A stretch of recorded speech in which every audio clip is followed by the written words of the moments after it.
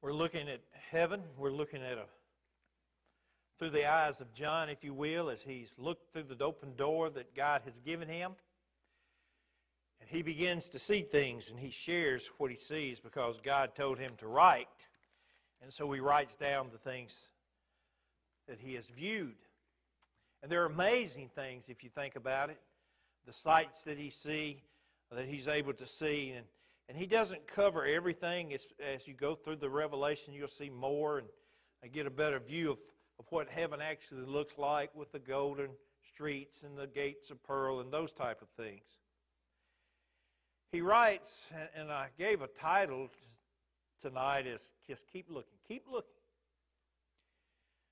And I think that's what we need to do in our hearts. Because we're getting a picture of heaven. And it's going to be a glorious day when we enter into that dwelling place where God lives.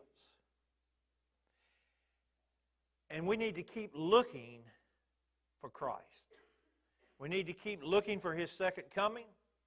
We need to keep looking for the things we need to do as we wait here. And we need to keep looking. Because one day, we're going to leave this earth. If He doesn't come back, we get to go see Him. So just keep looking. You know, as you begin to think about the people that actually got a glimpse into heaven, there are 4 people in the Bible that had some sort of view of heaven. You can read one of them. Certainly everyone remembers Ezekiel. We've talked about Ezekiel a little bit, but you can start in chapter 1 of Ezekiel, and you'll get a picture of what he saw. Then you can go to Isaiah in chapter 6, right? And he got a picture of the king upon his throne and the angels that were singing. Paul also has a trip to heaven, but he doesn't say much about it. Matter of fact, nothing other than he went. And then you get John and this revelation.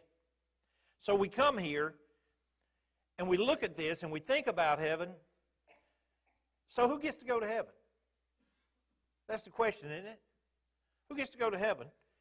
And so in the previous chapter, in verse 21, chapter 3, to him who overcomes, I will grant to sit with me on my throne, as I also overcame and sat down with my Father on His throne. So who gets to go to heaven? Are those that overcame. We should be overcomers. We should hang on to Christ. We should live through this world in faith, putting our trust in Him. And if we hang on and we strive and we fight for it, we overcome and we get to enter into the kingdom of heaven. John's looking through that open door. I mean, you can see things when you look in somebody's open door, can't you? You can ride down the streets and the door might be open on a store and you can look in and you can see the different things they have for sale.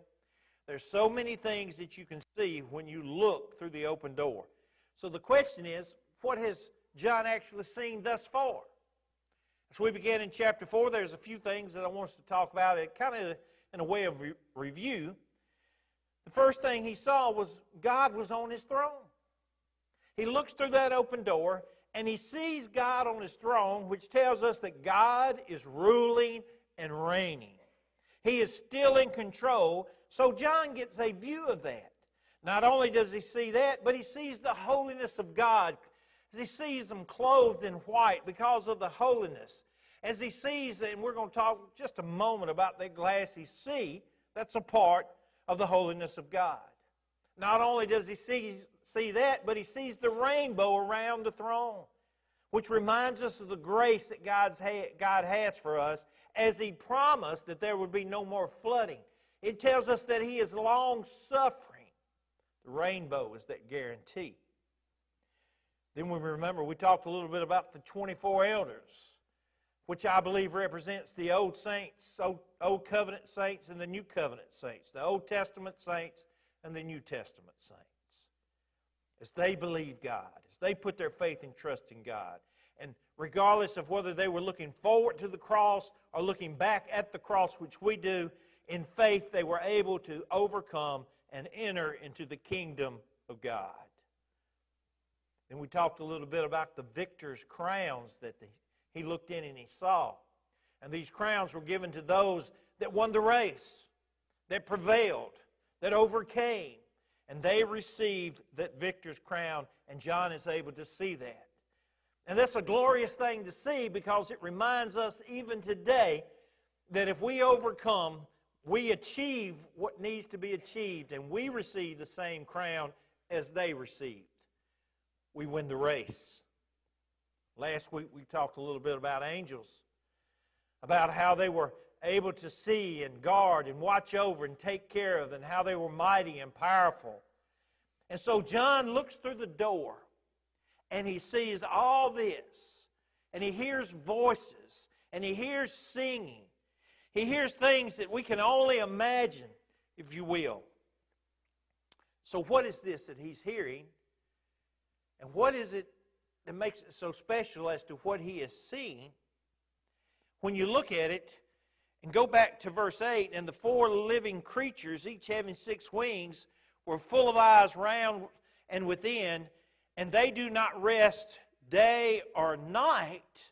When you begin to see that, and you begin to understand when they say, Holy, holy, holy, Lord God Almighty, who was and is to come, you realize what he's really getting a glimpse of is the worship that's going on in heaven. I don't think we realize how much worship goes on in heaven. Because when you realize and you think about God creating man, it was with purpose. That he could have communion with man, but that he would also receive glory from man. And the best way to give glory to God is through worship. Worshiping God as creator, as all-powerful, as the giver of life and the sustainer of life. And John looks through that open door, and he sees man, and man is worshiping God, fulfilling the role that man was created for, to give God glory. Indwelling in every person born in this world is a desire to worship.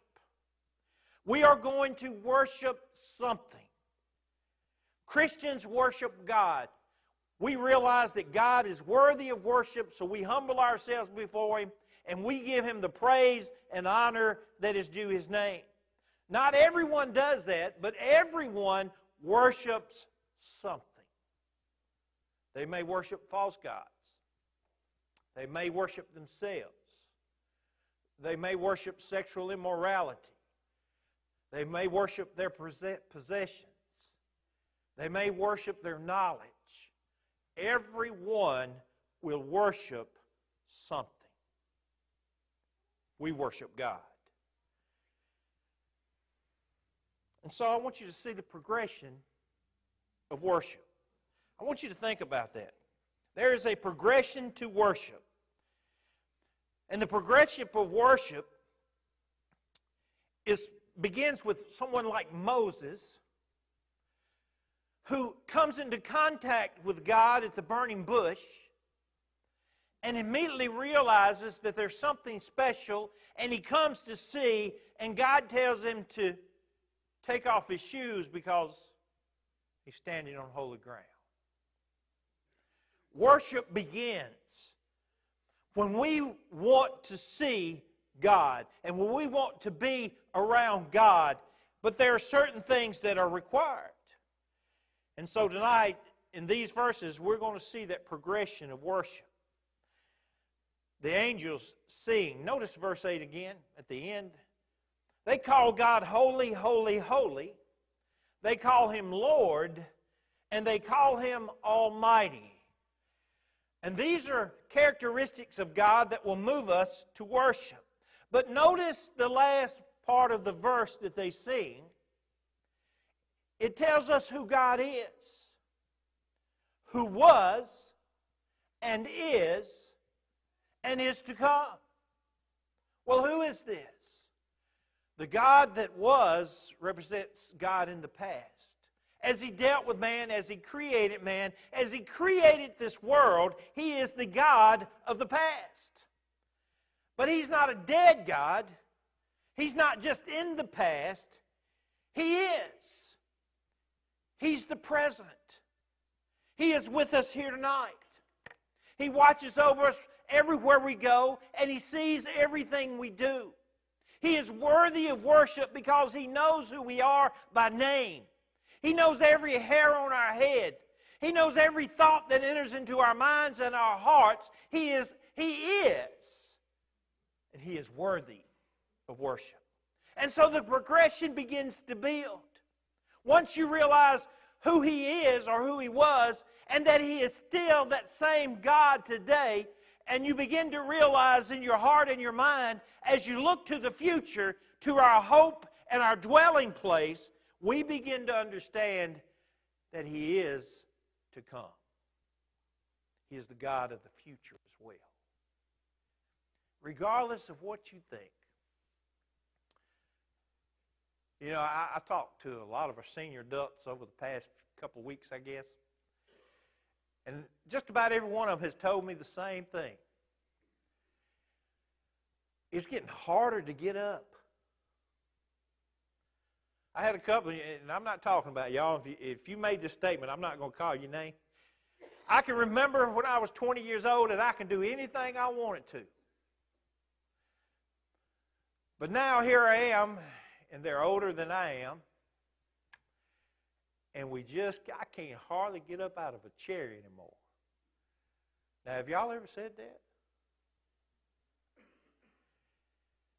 The God that watched over you when you were 20 is the God that watched over you when you were 40.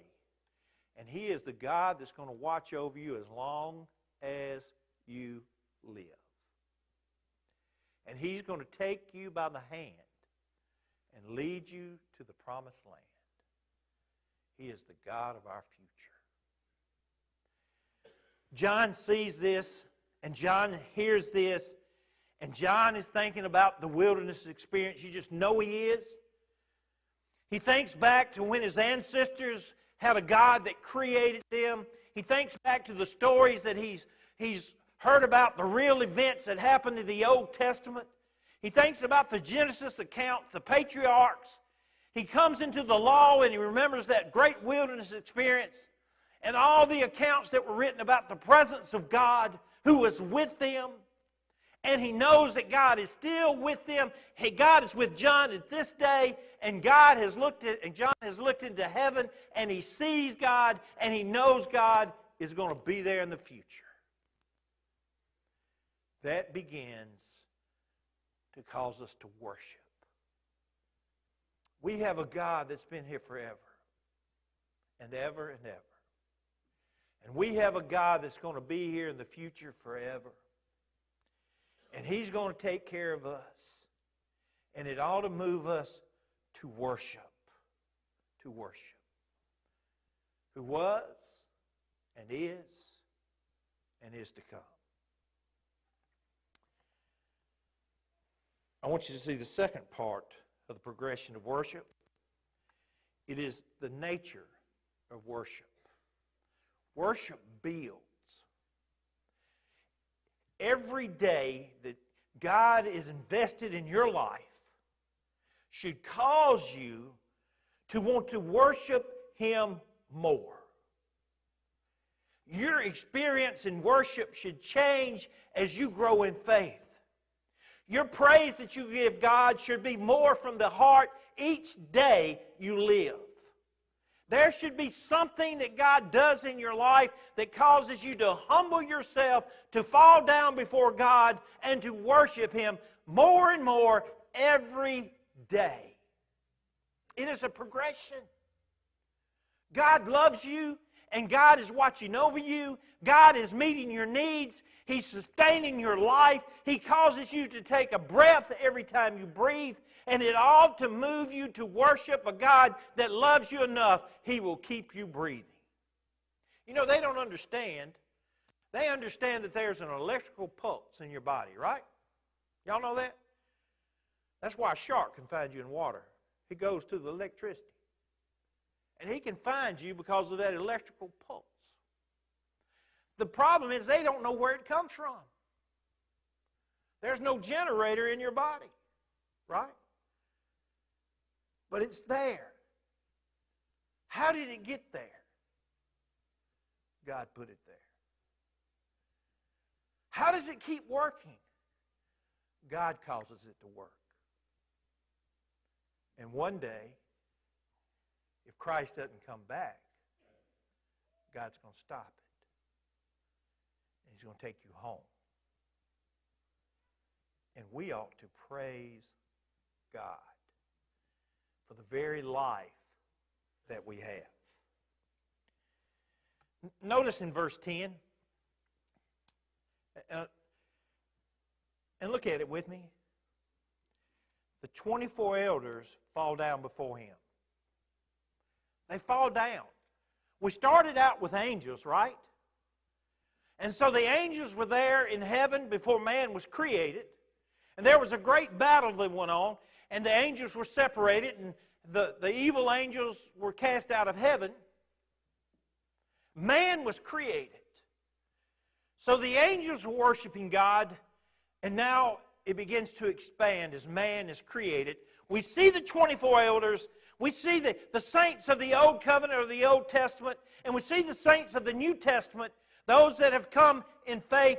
And they are beginning to worship God with the angels. Verse 9 says, whenever the living creatures give glory and honor and thanks to Him who sits on the throne, who lives forever and ever. Verse 10, the 24 elders then begin to fall down before Him who sits on the throne and worship Him. They worship Him. They fall down and worship. Not only do they fall down before Him and worship Him who lives forever and ever, but they cast their crowns before the throne. Did you ever wonder where the music, isn't it a group called Casting Crowns? You ever wonder where they got their name? Right there. They cast their crowns. What they have been striving for, the battles that they fought to endure, to overcome, to be counted worthy, to win the race Paul talks about, to win the boxing match that Paul talks about. They receive the crown, they get to heaven, worship starts, and they realize, and we will realize, that if it was not for God, we would not have overcome. We would not have the crown. And so the crown really belongs to God. And they take the crown off that God has given them, and they give it back to Him. For He is worthy. Our God is worthy. If you take nothing else away from here tonight, you hold to the thought that the God that saved you is worthy of your worship. He's worthy of every essence of your being. He is worthy of all the praise that you can give Him for your whole life and all eternity. He is a worthy God. Give Him your very best and give it to Him while you can. Worthy. He is worthy. Casting the crowns. I want you to notice not only the nature of worship, but now notice the words of worship. Are worthy, creator, and sustainer.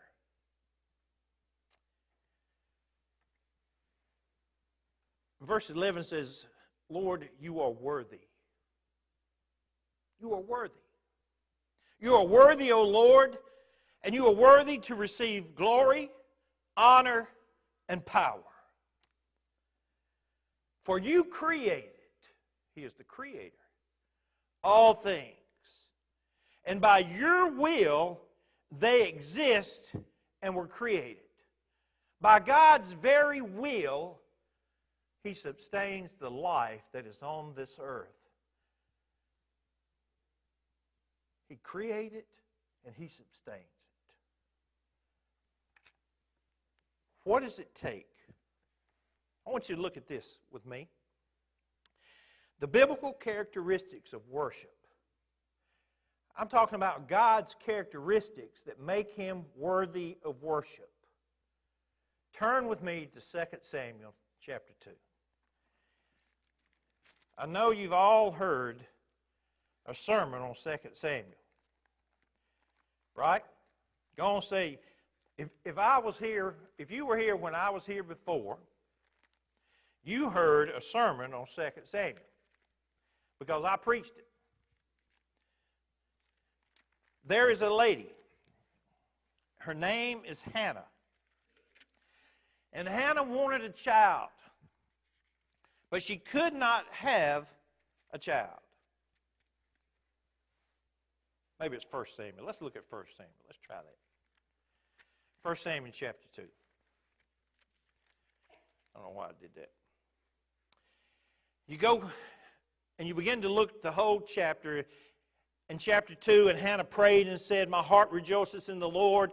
My horn is exalted in the Lord. I smile at my enemies because I rejoice in your salvation. There is none holy like the Lord. There is none beside you, nor is there any rock like our God." Something brought on this praise. She had wanted that child, and she petitioned God to give her a child. And she promised she would give that child back to God. And so the child was born. And her heart begins to pour out. And it continues to pour out. In 1 Samuel chapter 2 and verse 20, and Eli would bless Elkanah and his wife and said, "The Lord give you descendants from this woman. For the loan that was lent to the Lord, then they would go to their own home. And the Lord visited Hannah, so that she conceived and bore 3 sons and 2 daughters. Meanwhile, the child Samuel grew before the Lord." What brought on all that praise was that God answered her prayers. God met her at her point of need, and she did not take it for granted. The problem with the modern day Christian is we take God's provision for granted. We just live through life. We never stop and we never really begin to focus on what God is doing for us each and every day of our life. Hannah needed that son. Her husband had 2 wives, and the other wife had given her children, and she despised Hannah and made Hannah feel like a second-class citizen. So Hannah went to God's man, and he began to pray, and she prayed, and she made a covenant. And God blessed her. And when that blessing came upon her, her heart overflowed, and she began to praise God and gave Him glory. I want you to think about that. Has God blessed you? Where you are today, has God blessed you? Has God met your needs? Has God given you a place to rest? Has God given you all that you need and more? How much do you return to God in worship? How much worship do you give God? What are the characteristics that cause us to worship God? Number 1 is holiness. You can go to Psalms. You can go many places in the Scriptures, but it tells us that God is holy. And He's worthy. He's worthy. Psalms is a good example. All through the Psalms, I just wrote down one for you to read and look up. He is worthy because He is a holy God. So much that Peter says, "Be holy as your God which is in heaven is holy." And Jesus said, "Be ye perfect as your Father is perfect." So we understand that God is holy, and because He is holy, He is worthy of worship. He's also worthy because of His power. In Genesis chapter 17, how powerful is God? We read all the stories about God in the Scriptures. A lot of times we take them just as stories, but they're real life events. And in Genesis 17, and when Abram was 99 years old, the Lord appeared to Abram and said to him, "I am Almighty God, walk before me and be blameless." God says, I am almighty. He is a powerful God. He parted the Red Sea. People in my Sunday school class, how many times was the Jordan River parted? 3, right? Y'all know that, right? God parted the Jordan River for the children of Israel, for Elijah and Elisha. He parted the Red Sea. He put Jonah in a whale. He controls the whales. He stops the sun. How powerful is your God? Is He worthy of worship? What can God do? What can God not do? Because of His power, He is worthy of all the worship we can give Him. He's also able. How able is your God? Do you believe God can do what He said He'll do? Do you really believe God can do what He says He can do? I believe it. I believe everything in the Bible. There's nothing in the Scriptures that I don't believe. Why? Because I've taught through Hebrews, I've read Hebrews, and look at Hebrews with me. There's 2 verses I wrote down. It just talks about His character. Hebrews 2:18. It says, for in that He Himself has suffered being tempted, He is able, you get it? He is able to aid those who are tempted. He can help you if you're tempted. Why do we fall to temptation? Because we don't turn to Him who is able to help us with that temptation. Then look at chapter 7 and verse 25. This may even be better. Therefore, He is also able to do what? To save. To the what? To the what? Uttermost? What is the uttermost? Have you ever thought what the uttermost is? More than you can imagine. Further than you can believe.